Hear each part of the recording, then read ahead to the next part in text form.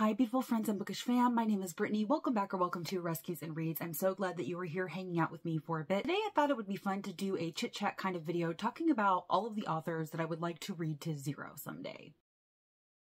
So for the most part, the idea behind this video is to talk about authors that I plan to read every single thing that they've ever published. But there is at least one author in here where that's not entirely the case, and I'll explain why when I get to that author. But for the most part, these are authors that I love so much and I want to read their entire backlist. And when I was thinking about this video and I was creating my list, it was actually really hard for me to come up with a list of authors. Not because there are not so many authors that I love, but there are actually very few authors that I intend to actually read the entirety of their published works. That actually says a lot about how far I've come as a reader. What I mean by that is I'm a completionist at heart. Like, I wanted to be sure that if I was picking up a new author, that I was going to basically read everything that they've ever written. So anytime I picked up a new author, my intention was always to read them to zero. And it's taken me a long time to get out of that mindset. So now, if there's an author that's coming out with a new book that sounds really intriguing to me, and I've never been interested in their previous works before, I will allow myself to read that new release and then maybe keep an eye on their stuff going forward, rather than forcing myself to get through their backlist. I know that sounds weird, and I know a lot of people probably don't have that same inclination, but that has always been my way. For the most part, I am and always will be a completionist, and it's really difficult for me even still to start a new author or something if I know that I'm not going to read the majority of what they've written in the past. And I also know how ridiculous that sounds because authors grow, right? So a lot of their backlist stuff really could be different from what they're putting out now, and the quality of what they're putting out now could be vastly different. And so it makes sense that maybe I'm more interested in their new release stuff rather than their backlist titles. But still, in my brain, I'm a failure because I don't want to read everything that these authors have written. But I have compiled a list of about 9 or 10 authors here that I want to talk to you about. Some of them are probably not going to be a surprise to you because you've heard me talk about these authors multiple times on my channel over the past few months or the past few years, and some of them may be a little bit more of a surprise to you. So I'm going to stop rambling now and we're just going to jump right in. So the first author, of course, I want to talk to you about is Colleen Hoover. Now, this is the author that I have a caveat for, and that is primarily because Colleen Hoover doesn't just write in the adult or new adult age range, although that's primarily what she writes. And she has written some young adult in the past. And I know that at least her one adult series, Slammed, has multiple books in that series. And at least one of those books is literally just a retelling of the first book from a different perspective. And I really don't jive with books like that. I really don't like that at all. And so even if that wasn't the case, even if all of the books were completely different, I really had no intention of ever going back and finishing that series. Slammed was actually the very first Colleen Hoover that I ever read. It's what really started me on the path of loving Colleen Hoover, but I've never ever had an interest in continuing that series. I thought the book was fine on its own, and I didn't think that it needed any other books, and I'm very far removed from that book at this point. It's been about, I want to say, like 8 years since I've read it, and I really have no intention of going back to it. So that is definitely one that I would not plan on reading. But other than that, I do plan on reading Colleen Hoover to zero, trying to read basically everything that she's ever put out to the best of my ability, because she is one of my favorite authors of all time, and I will not be accepting any negativity on that point. I will just never kind of understand the criticism that she gets,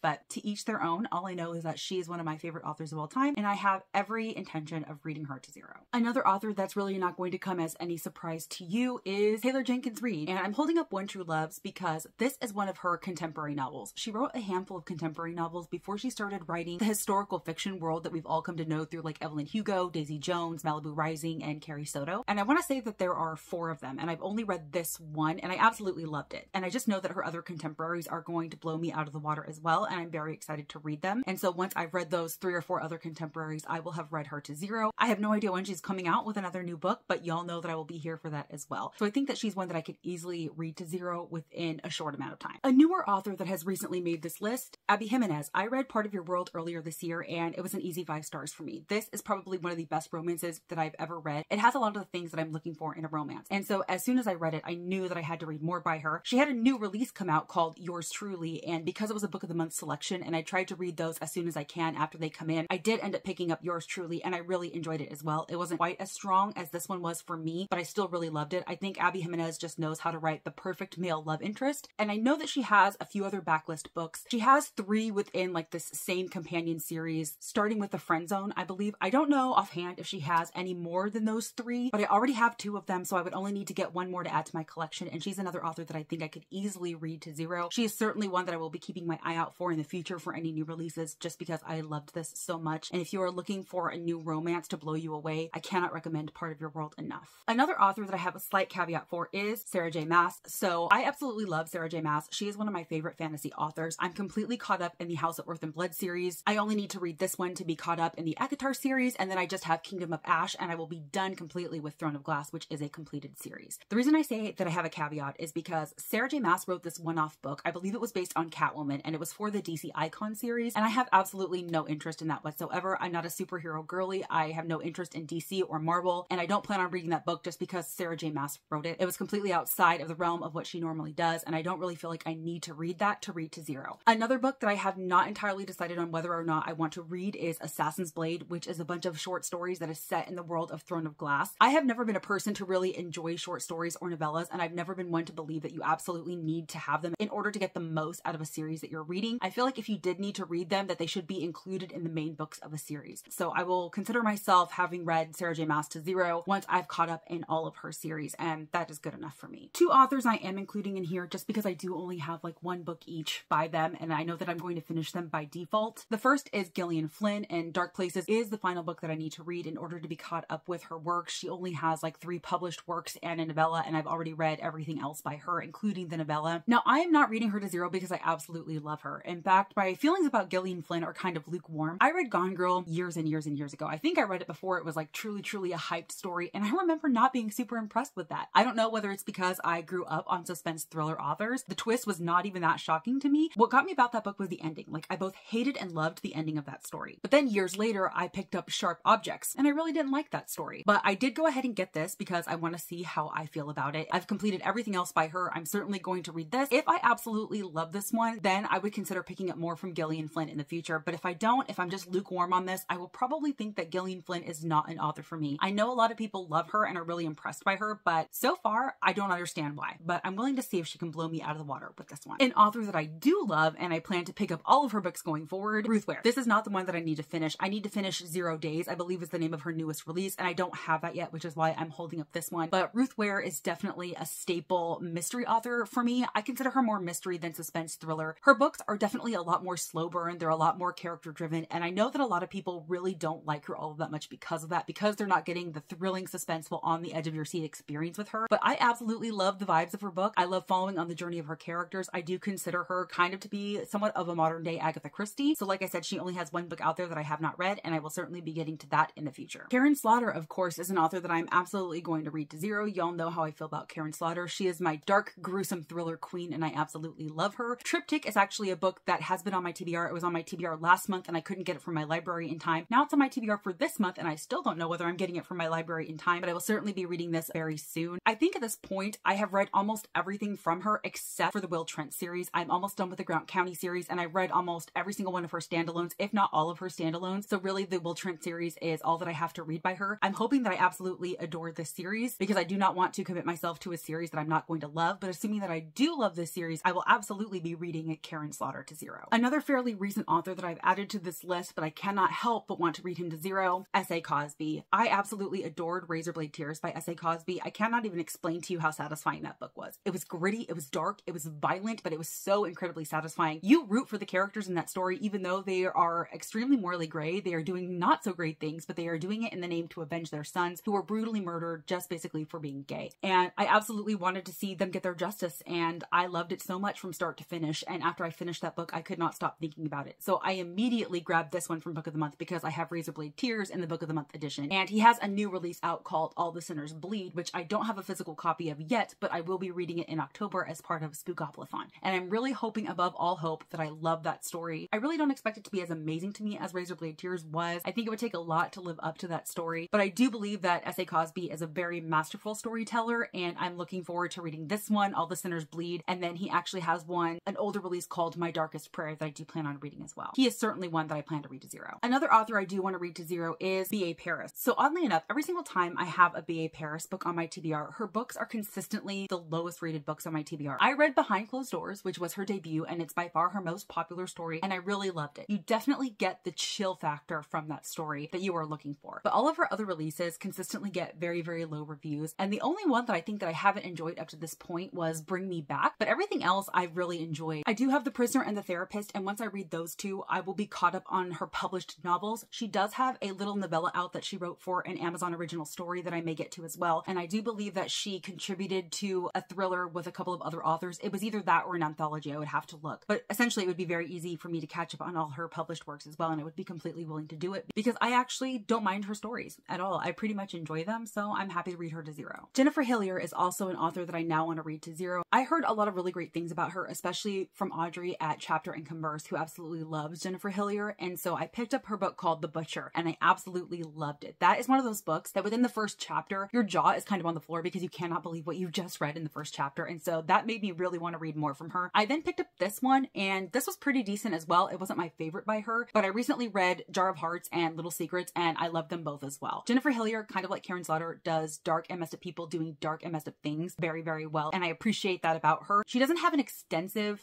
backlist of everything that I need to read, so I should be able to catch up on that fairly easily, and I absolutely plan to. And then the last author I think I want to talk to you about today is Simone St.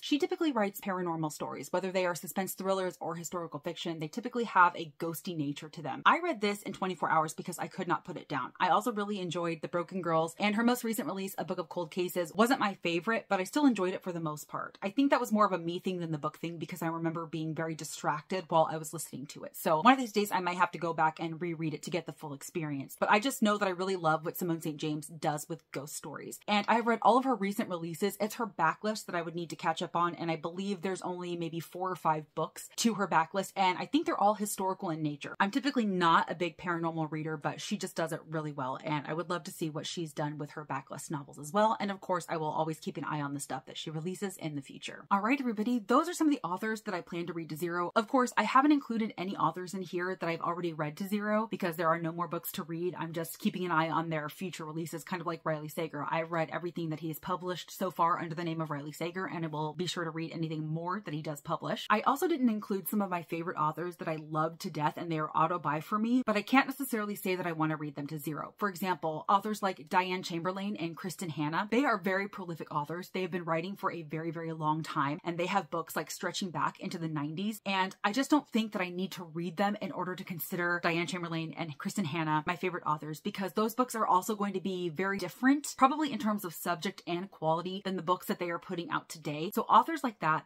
go back years and years and years and years, I just don't think that I have the energy to dedicate to reading those backlist books that are probably going to be dated. They're going to be very different from what I'm used to reading from these authors. I'm going to focus on some of their more recent backlists, so like maybe things from 2014, 15, 16, and so on, and then of course all of their new releases. And like I said, that really just shows kind of how I've grown as a reader, the fact that I don't feel the need to read their backlist books in order to consider them like my favorite authors. All right, y'all, that is it. That is all that I have for this video. Of course, please comment down below and let me know some of the authors that you would love to read to zero. And of course, if you like this video or if you just like me, please be sure to give this video a big thumbs up and subscribe if you haven't already. I aim to post 1 video a week. Mostly I do 2, and y'all know that I love connecting with you in those videos. Your comments help me and my channel so very much. They are always appreciated. And I would also love to connect with you on any of my other social media platforms, which are always linked down below, along with the books that I discuss in each video. But until next time, guys, bye.